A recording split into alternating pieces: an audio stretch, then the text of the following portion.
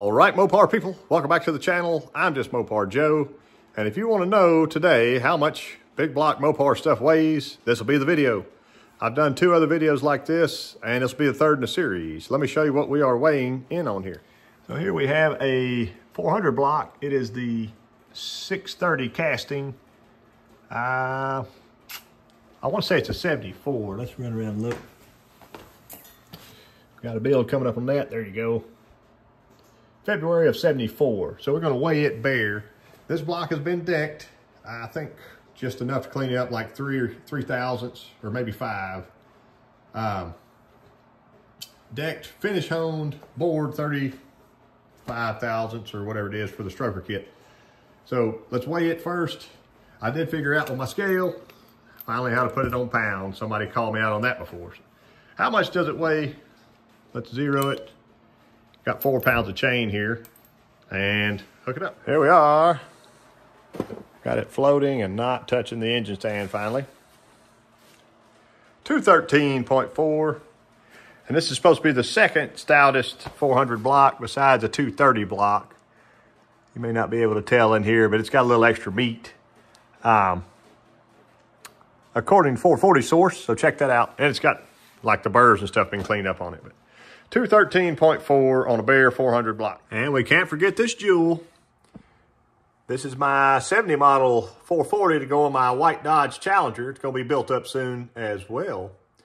I don't think this is getting a dyno unless y'all start a dyno fund for it. But yeah, it's got some old school forged pistons and other stuff going in it. But what we're doing now is just going to pick it up and see how much it weighs versus that 400 block. So this is a 70 model 440, casting number, there you go, 430, 70 model. Very nice. I think it's out of an old C-body or something. But yeah, let's lift it up and see. I've got our scale zeroed out again. Coming up.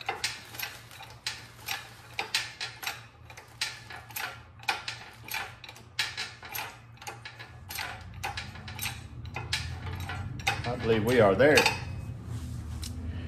And this block has had the same treatment, 222.2 pounds. It has been torque plate honed. It's been decked, I think 3 or 5 thousandths, just enough to clean it up. Totally bare block, main caps are on it. This one has been line honed as well by Mr. Rick Seaman. So she's ready to be built. Let's look at that comparison. If you will recall, that 400 block was 213.4. I hope y'all like my sexy rug over there. Isn't that something? So right at 9 pounds difference between the low deck and the high deck or tall deck. That's pretty interesting, I think.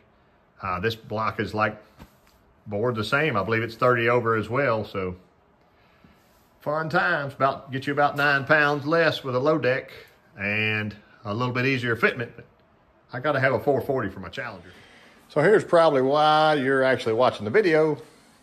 This is our 580 or 78 stroker that I'm going to go through and dyno soon. So it's pretty exciting stuff. That does have the front plate on it, aluminum water pump, external oil, single line. So that's a little bit different than the stuff I've done before, but you got to have that with this block. So I'm not sure what the block is. It said BD N50, so maybe that's a Bulldog. I'll have to research that a little more, but yeah, we're going to go through this soon, but I want to know what it weighs. So I've got an engine plate hanging on here with bolts in it. I can tear that, and now I can hook us back up to here and see what she weighs. Also notice this is on a cradle, so I'm going to have to pop that cradle loose so we can get it free floating here and see exactly what it is. But I'll go ahead and jack up now.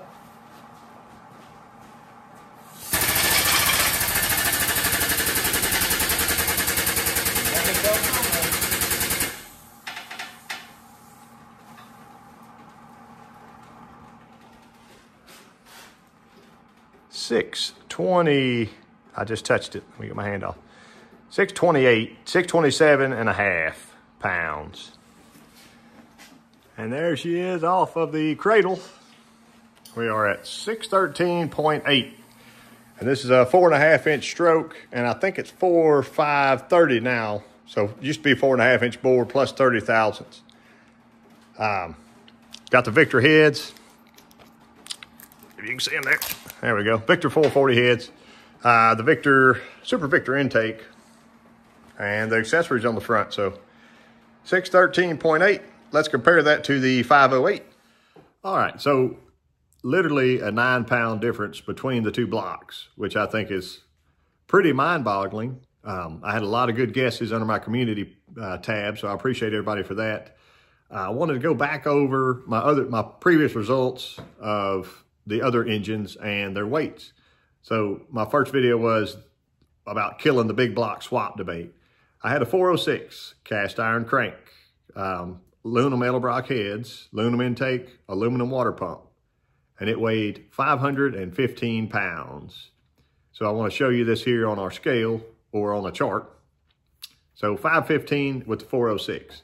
My old 408 small block had the Indy RHS heads by their, anyway, my old 408 small block had cast iron heads. They were the Indy RHS heads, an aluminum intake, and yeah, there it was, 529 pounds. So it actually weighed more than the 406 did. The next step up was the 508 stroker that had, I believe that was 4.25-inch stroke, 440 source kit. It had Indy max wedge port EZ heads and aluminum intake, aluminum water pump housing, full of oil, everything with it. That was 534 pounds.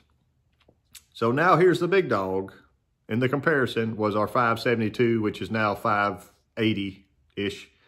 That's 613 pounds with this Bulldog block. So you might have a similar reading with a Mega block or a Cali's block or whatever, KB block.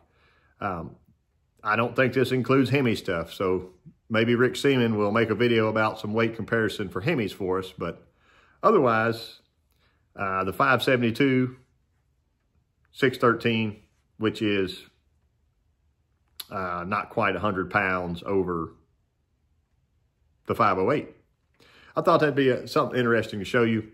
And when you're making your consideration on what engine to choose for your car, a lot of people only do that with A-bodies. I never see anybody really scared to except that one guy. No one's really scared to put the heavier weight engine in a B-body or an E-body because there's a lot more room, a lot more space. But we also got to get some data on what a Gen 3 Hemi weighs soon. So hopefully I can get that figured out for you, do some other weight comparisons. I appreciate y'all watching, and I got that dude torn down and some good work done today. So hopefully I'll come back for that.